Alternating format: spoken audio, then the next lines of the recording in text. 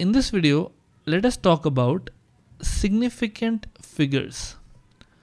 Now, to understand significant figures, we need to first understand what is the problem that these significant figures are solving.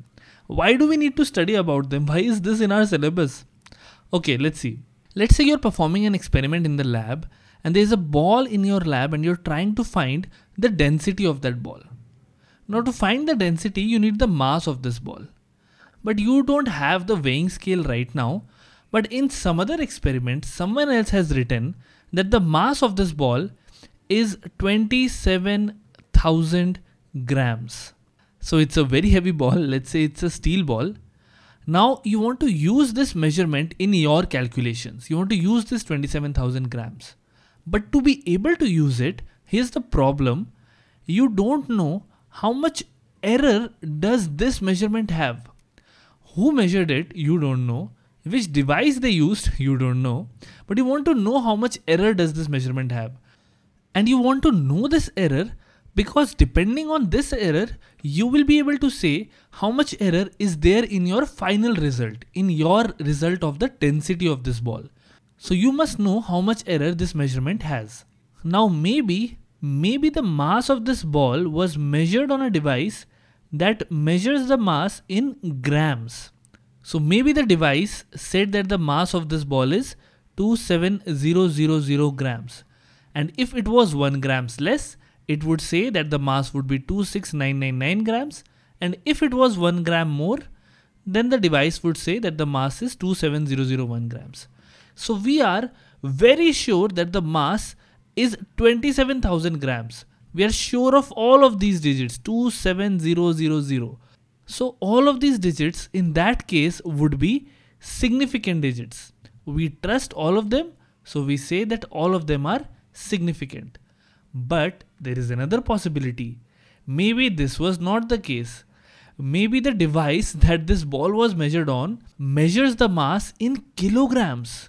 And it said that the mass is 27 kilograms.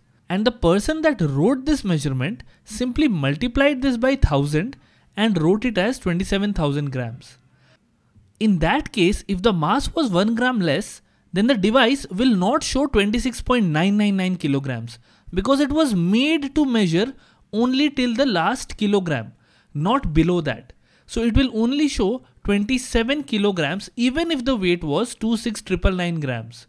Or even if the weight was 27001 grams, even then it will show 27 kilograms.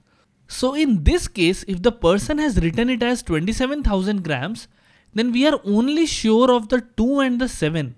We are not sure of the other 3 zeros. Maybe the mass was 26999 and the device showed 27 kilograms.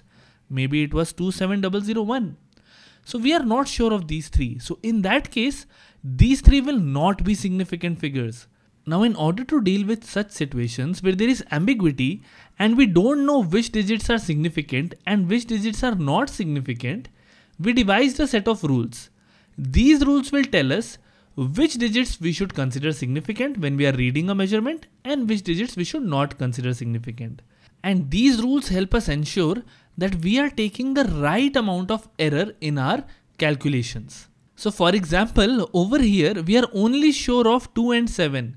We are not sure whether the zeros are trustworthy or not because we don't know the device. So we will say that only 2 and 7 are significant and others are not significant. So based on this, we can make a rule that if there are zeros at the end of a number where there is no decimal point, then those zeros are not significant. Similarly, we can make other rules to make sure we are not underestimating our error. We'll go through all of these rules one by one in the next video, but now you know why do we need to talk about significant figures at all.